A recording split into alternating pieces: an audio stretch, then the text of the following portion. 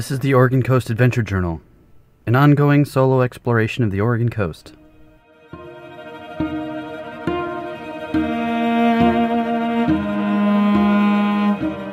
I picked up the trail again just past Floras Lake and headed south, confident of reaching Blacklock Point by sunset.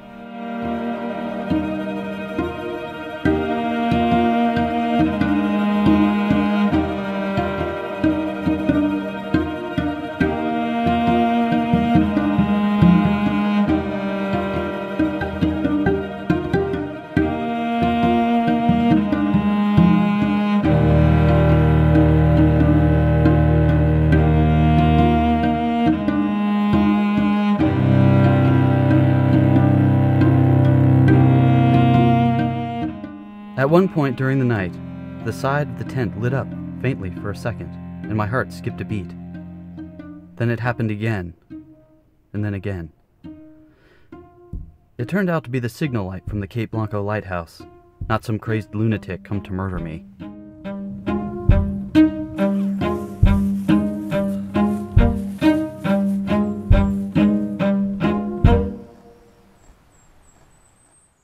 Morning came and I walked out to the point to look around and shake off the rust. I was determined to stay rooted in the present and take on each challenge as it came up.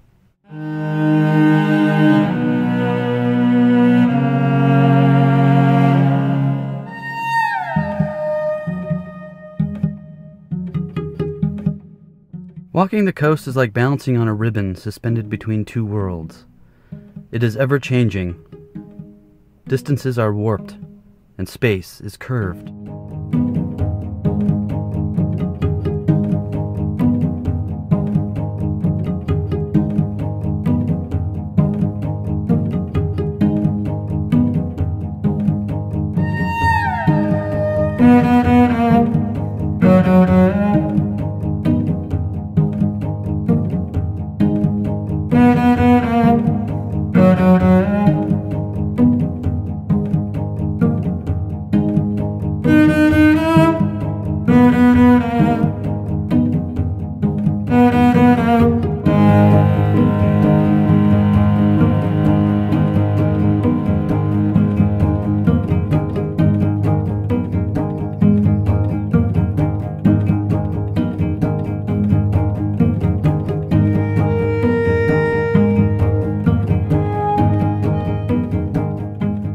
As the mouth of the Sixes River came into view, I could see a family of gray seals lounging on the tidal flats.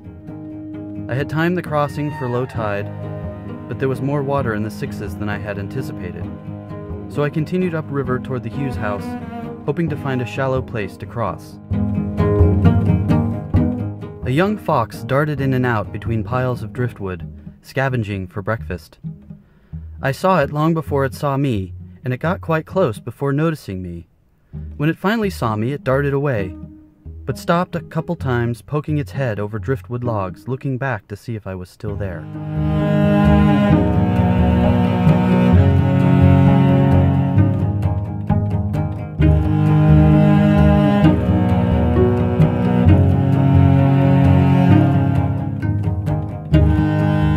On the far shore of the Sixes was a tangle of blackberry and tall grass. I fought my way through it, to a path which led me back out to the mouth. I crossed the bay on the beach in the shadow of the Cape Blanco lighthouse, and climbed the bluff on the other side, gaining the westernmost point in the continental U.S.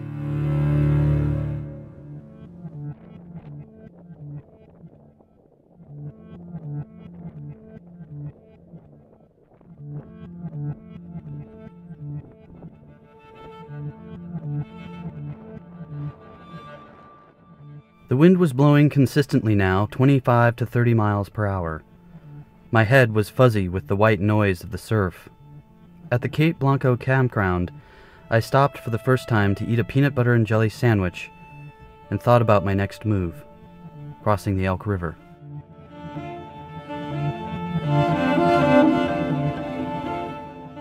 Again, the river crossing proved more difficult than anticipated. Small landslides and erosion had changed the course of the Elk, creating a deep channel along the north shore of the river. I had made good time and arrived ahead of the tide. My only choice was to wait it out and hope the outgoing tide would lower the river enough to cross. I left my pack and scouted ahead. After about 2 hours, I was able to make my move.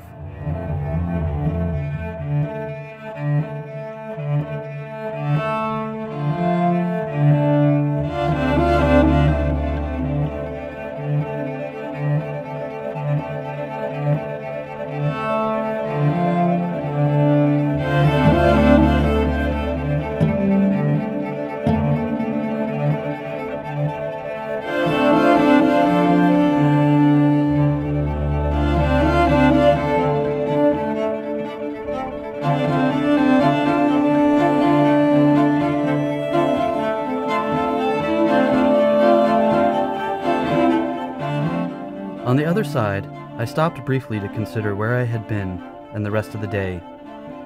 Port Orford was a hop and a skip away, and if the wind hadn't been so brutal, I could have made camp right there on the high dune between the elk and the crashing surf. The wind, however, forced my hand, and I had to keep going, knowing tomorrow would be an easier day.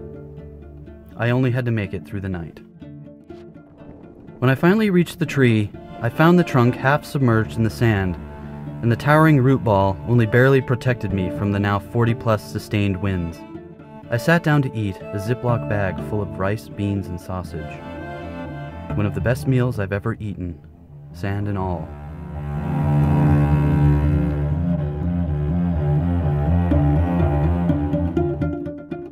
I sat and watched the wind spin-drift the waves and played the waiting game.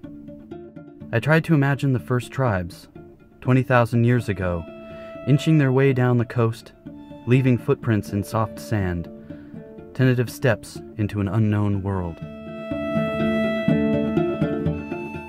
Judging from the piles of rotting kelp nearby, I knew the tide could reach me, and there was a real possibility high tide would drown my camp.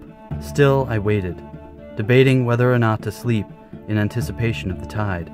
Just after sunset, the wind subsided.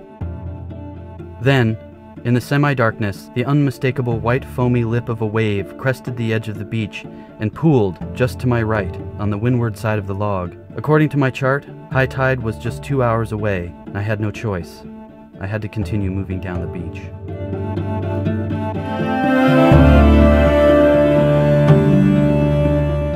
The next morning proved windy again. Because of my dark push down the beach the night before, it had been a leisurely morning.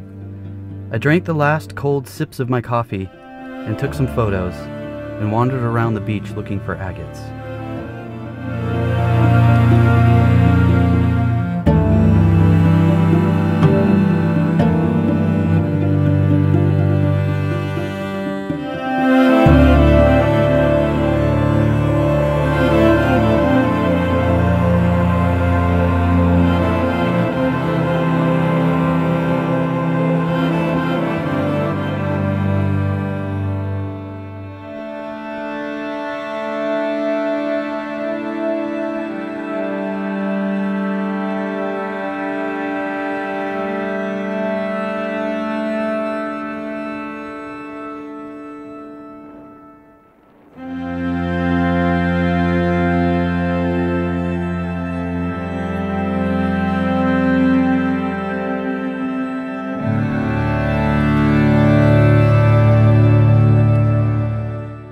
I walked to where the Pacific reclaimed the shoreline, to the end of the sand where the surf breaks on rocks, and waited with ghosts.